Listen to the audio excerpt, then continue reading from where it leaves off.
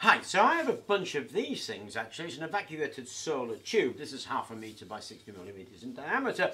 You can get these up to 113 millimetres in diameter, and I was using them when I was making heat pipes and using floral foam to turn it into a steam boiler to run a steam engine. But they're still sitting in there, and I was rooting around in the drawer and I came across them and thought, well, I wonder if there's something fun I can do with that. So I do what I always do. I had a look over the internet to see what other people were doing, and I came across some awesome things actually, particularly those larger ones that have been used to make solar ovens and solar barbecues, which I thought were cool.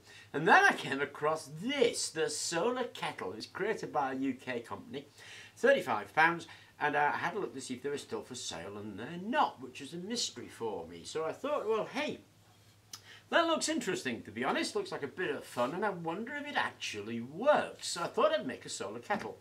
I'm making a solar kettle actually stunningly easy. We've just got to put that in a bit of plastic pipe, and I've got this stuff, which is 10 psi plastic pipe that we used when we did our ram pump, and I've got a length of it left. So I'm going to basically slide that in there. Now I'm going to cut off a piece at 50 millimeters long, cut a window in it, and a 30-degree angle on the bottom, because apparently 30 degrees is the best angle, or at least that's what I was reading when I read a research paper. So I'm going to cut a 30-degree angle and then foam that in with a bit of this stuff, and we should have made ourselves a solar kettle. So let's do that. And there it is. That's dead simple to make. You can see what I've done. I've chopped the window out, stuck that in there, and then I bothered on the inside of that to put a bit of reflective aluminium foam, and so we've got our kettle.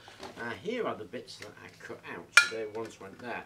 What might be nice is to put hinges on those and then put foil on, open them up like that, and maybe point them at the tube, and that would make you exactly the electric kettle, but sorry, the solar kettle. But there's a solar kettle. So let's fill it up with some water and see how it does. Make a cup of coffee, and I have cleaned my coffee cup in celebration. I don't know to what extent you can see that, but that is definitely steaming away.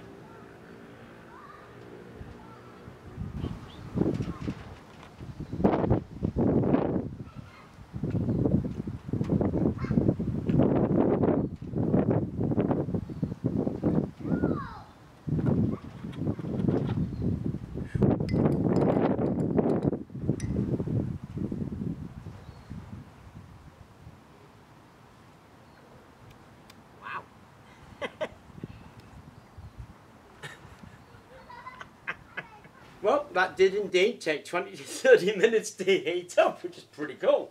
I suppose the main drawback about them is that who wants a hot cup of coffee on a hot day? But you are also seeing these as sold as heating elements for showers that you can take with you. So you fill it full of water, boil the water, and mix it with some cold and make a shower, which I thought was kind of cool. So as a solar gadget, I think they're fun, hey? And they're super easy to make. I mean, I didn't really go into the make much because it wasn't more than chopping off that bit of pipe and gluing a bit of board, bending that wire for the legs. Big thing is just make sure that that's at 30 degrees, because they are very susceptible to the angle that they're at. They don't perform so well if they're like 60 degrees and pretty damn well at 30 degrees. So just make sure you get the angle right. Apart from that, there's not a lot to talk about in terms of construction of it, because it was just so simple. Chop some pipe, slide it in there and foam it in with some foam. You've got yourself a solar kettle that you can make coffee if you want, or make hot water for washing your pans or having a shower. I thought it was kind of awesome. So I hope you enjoyed the video. Thank you very much for watching, and I have no idea why they're not still selling these.